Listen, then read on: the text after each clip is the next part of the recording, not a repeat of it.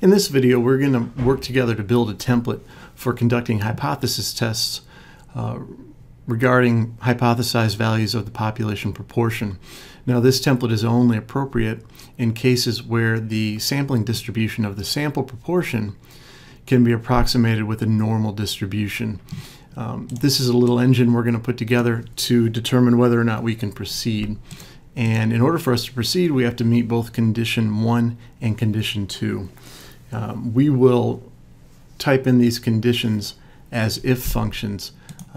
It helps to have a hypothetical in mind. So suppose we have a random sample of 50 observations that resulted in 10 yeses or 10 responses of interest. Let's go through the conditions and we'll see if they're met. So the first condition, again, I'll use an if function. The first condition is that we must have x greater than 5. So if our yes count is greater than 5, this will return a 1, it will return a 0 otherwise. The second condition is that the sample size minus the yes count must also be greater than 5. So equals if sample size minus yes count greater than 5 will return a 1. If it is not greater than 5, then it will return a 0.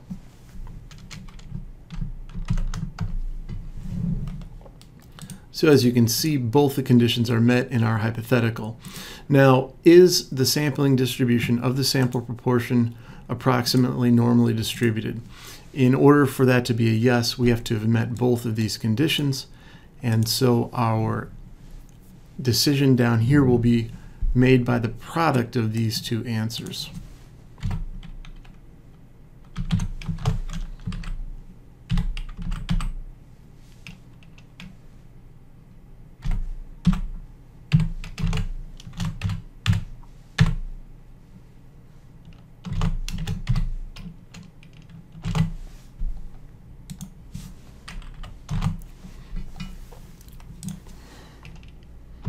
So walking through this, we really have 3 different possible outcomes. The first possible outcome is that condition 1 is not met, in which case 1 times 0 is 0, which puts us at a no.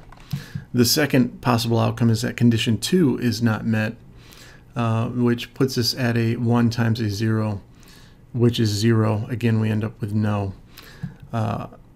Another condition under the no side is that neither condition is met. Small sample size, for example. Once again, 0 times 0 gets us a no. Now, the only condition that will lead to a yes, the sampling distribution of the sample proportion is approximately normal, continue using the template, is when we have met both condition 1 and condition 2. 1 times 1 equals 1, and we will get the yes response. In this case, we have the yes response. Both the check marks and the green coloring here are due to conditional formatting. So let's try some other circumstances. What if a yes response was very rare? As you can see in this case, we fail to meet condition 1, and it's not appropriate to use this template. What if instead a yes response was very, very common, and this was 49? In this case, we've met condition 1, we have not met condition 2. Still, we are unable to proceed. So a moderate yes response with a decent sample size permits us to use the template. So now let's work through an example. For this example, I'm going to grab an Excel file. This Excel file has the results of a survey asking people around campus whether or not they were afraid to walk alone on campus after dark, a 1 being a yes response. So we're going to work with this data in order to fill out the template, and we'll build our calculations as we go. So I'm hitting window left, and for the template, after clicking on the template, I'll hit window right, and we're going to work through this. So the first thing we need is the yes count, sample size, and sample proportion. Because this is a 0, 1 We can get all of those with descriptive statistics, going to data and data analysis. If you do not have the data analysis button under data, you can watch the video attached to the link that's popping up and learn how to add that to your software. So after we have, under the data menu, clicked on data analysis, we will choose descriptive statistics, and we will highlight our data and our labels. In order to do that, I'm clicking on the label and hitting Control and Shift at the same time and hitting down.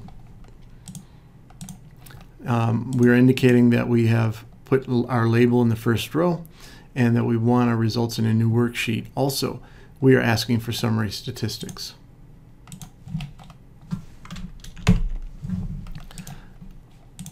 Now, the mean of a 0-1 variable is the same as the sample proportion.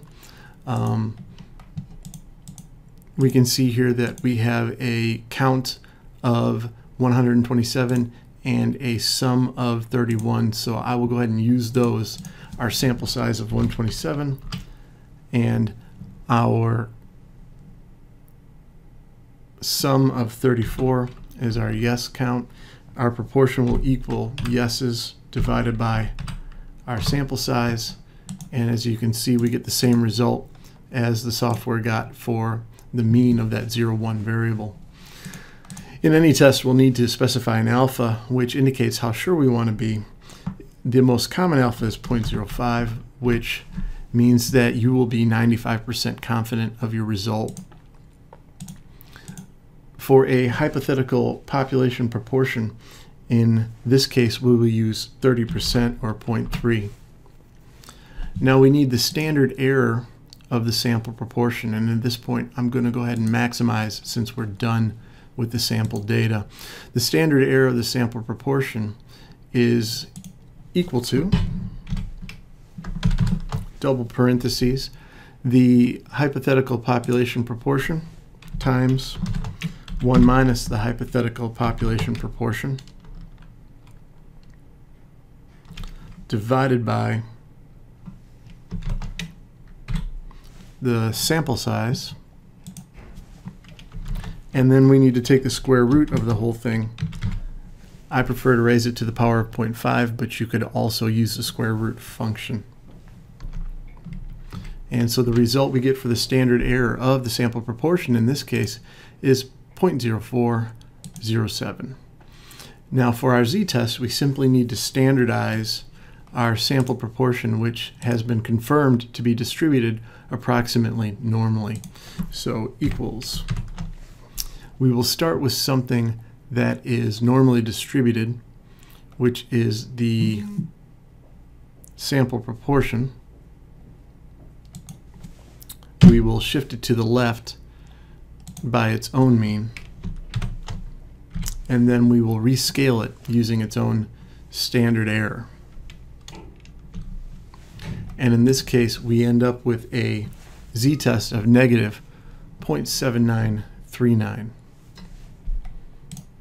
Now, in order for us to know whether or not the z-test is extreme or not, we need some standard to hold that test up against. So we will use our critical values to do that. The critical value is going to be a function of whether or not we're dealing with a left tail, two tail, or right tail test, and also alpha.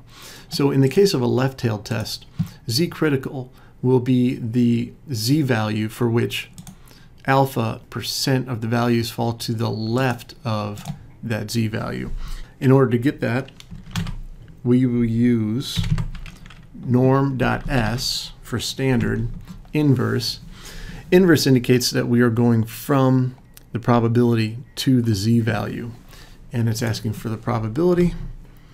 By default, this function gives you the z value such that the probability to the left is 0.05 in this case, and we get the common z value of negative 1.645. Because the z distribution is normally distributed around 0, we can find the right tail version of this critical value, or in other words, the z value for which 0.05 or 5% of the outcomes fall to the right of the z-value simply by taking the negative of the above. So 5% of z-values fall to the right of 1.645, and 5% of z-values fall to the left of negative 1.645. Finally, for a two-tailed test, in the case of a two-tailed test, we need to proceed the same as we did for the left-tailed test, using our function norm.s.inverse, but in this case, the appropriate area is half of alpha, because we are looking at, in the case of a two-tailed hypothesis, where the null is that the population proportion is equal to, in this case, 30, and the alternative is that the population proportion is not equal to 30, results that are extreme either on the high side or the low side. In either case, extreme results will result in rejection of the null. So we split alpha. Half of the rejection region will be on the left and half of the rejection region will be on the right. Once again, using the fact that z is normally distributed about 0, we can simply take the negative of our first finding. So one way that we can decide in this case whether or not to reject the null is by comparing z-test to our critical values. In order to reject in any case, z-test is going to have to be more extreme than our critical values. So in the case of a left-tailed test, z-test will need to be more negative or less than negative 1.645. In this case, it is not. In the case of a right-tailed test, in order to reject the null hypothesis, z-test will need to be greater than 1.645. It is not. And in the case of a two-tailed test, in order to reject the null hypothesis, z-test will need to be more extreme than 1.96, that is either less than negative 1.96 or greater than positive 1.96 with the given alpha. And once again, this is a very moderate z-score or z-test, so we will not be rejecting. There is another way to proceed. That is, there is another way to come to a conclusion to either reject or to fail to reject the null hypothesis, which is by looking at the p-value. The p-value is very similar to alpha, except it is related to our z-test rather than z-critical. So alpha is the area to the left of z-critical for a left-tailed test, and the p-value will be the area to the left of z-test for a left-tailed test. To find this, we will use the function norm.s.dist, which by default gives the area to the left. We will input z, and we will indicate true for cumulative, meaning we're looking for the area to the left of negative 0.7937 under the standard normal distribution. In every case, we will only be able to reject in cases where the p-value is less than alpha. As you can see, this large p-value does not lend itself to rejecting the null hypothesis. Now, to find the p-value for a right-tailed test, just as alpha is the area to the right of 1.645, we will need the area to the right of z-test, or the area under the standard normal distribution, that is to the right of negative 0.7937. This is the area to the left of negative 0.7937. So to find the area to the right, we simply need to take the whole area under the curve, or 1 minus the above. And once again, we have a very large p-value, which does not lend itself to rejecting the null hypothesis. Finally, for the two-tailed test, we will need to pick the minimum of the two areas above.